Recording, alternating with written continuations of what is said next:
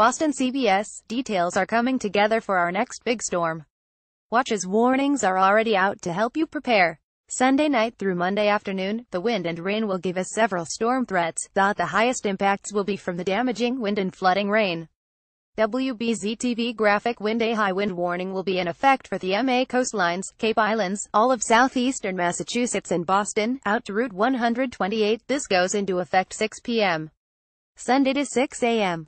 Monday, where we may get 65 miles per hour gusts. A high wind watch is up for all other parts of MA, CT, RE, the NH coast and ME coast for Sunday evening to Monday afternoon. Gusts will be just a tad lower here, but still strong. WBZ-TV graphic. We have a couple wind damage time frames from Sunday evening overnight and again Monday. Sunday evening the wind will be from the east-southeast. Gusts of 5,070 miles per hour are possible across the coast, Cape Islands. Outside of Route 128, gusts 3,550 miles per hour are possible due to the friction between the wind and land. The coastal low-pressure system will move north of us Monday, allowing for a wind direction change, coming from the south. Gusts then will be 50 miles per hour on the south coasts, still 3,550 miles per hour elsewhere. Scattered power outages are likely, as well as tree damage. The ground is very saturated, so it won't necessarily take a strong gust to topple trees. WBZ-TV graphic. WBZ-TV graphic. Rain. Heavy rain will spread across New England from west to east Sunday. Steady rain reaches our viewing area by Sunday evening after the Patriots game. Then the rain won't stop until Monday morning. Could get an isolated thunderstorm embedded within the rain too. When it's all said and done, we may get 13 widespread rainfall in a short time frame. Some spots in western MA could see 3. That's the most likely area for minor river flooding. Localized flash flooding is likely. In fact, it will be more widespread across New England.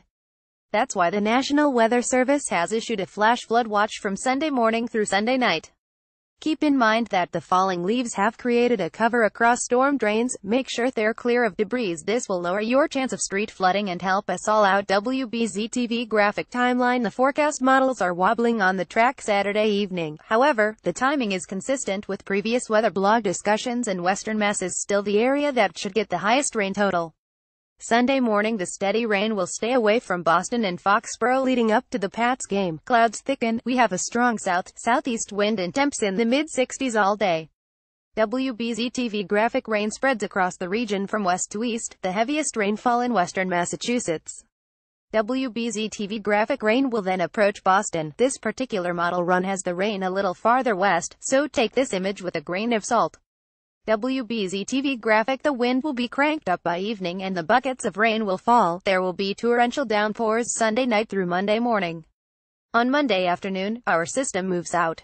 The wind will flip direction, coming from the west. Temps slowly fall and the sky gradually clears. WBZ-TV graphic. Coast marine. Anyone taking a ferry will need to do so as early as possible Sunday. Seas will become too dangerous by Sunday evening in southern waters. By Monday morning, waves heights offshore build to 1,520 feet across all waters east and south of New England. Our high tides are astronomically low, thank goodness, so even with a 13-foot surge, worst case scenario is that coastal communities may get some splash over. High tide is around 7 p.m. Sunday and 7 a.m. Monday in eastern and southeastern Massachusetts, high tide is around 4 p.m.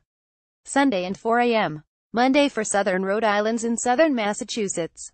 WBZ-TV graphic. WBZ-TV graphic. Tropical storm Philippe. We have another tropical storm named Philippe, pronounced as Philippe, according to the National Hurricane Center. Other than helping to eject more tropical moisture into our system, this storm will not be an issue for New England as it tracks to our east on Monday. WBZ-TV graphic. Follow Pamela Gardner on Twitter at PamelObs4.